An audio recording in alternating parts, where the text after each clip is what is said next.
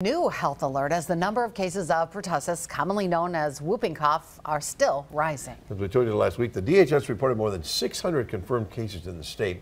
Pertussis can easily be spread from person to person just by coming into contact with someone who's infected. Tonight, Samantha Cavalli spoke with county health experts about the signs and symptoms to protect your family. It's definitely a public health concern throughout the state that we are seeing an increase in cases. It's something we're keeping our eye on. A warning to parents as confirmed cases of pertussis have made its way to the Fox Valley in children as young as 5 months old. Outagamie County Public Health reports since August there have been 7 confirmed cases. Public Health Nursing Supervisor Lily Wagner says many of the symptoms can mimic the common cold, such as runny nose, fever, and sneezing. But one common symptom of pertussis is the cough itself, making a whooping sound.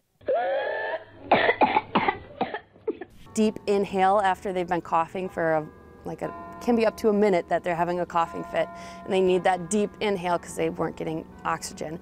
Pertussis affects people of all ages. However, many of the more severe and sometimes fatal cases can be found in children under the age of 1. That's due to them not completing their DTaP vaccine series, which protects children under 7 years old from diphtheria, tetanus, and pertussis. Wagner recommends some kind of protection.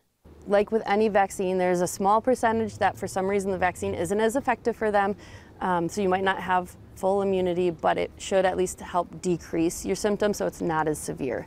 She says pertussis can easily spread from person to person by coming into contact with someone who is contagious.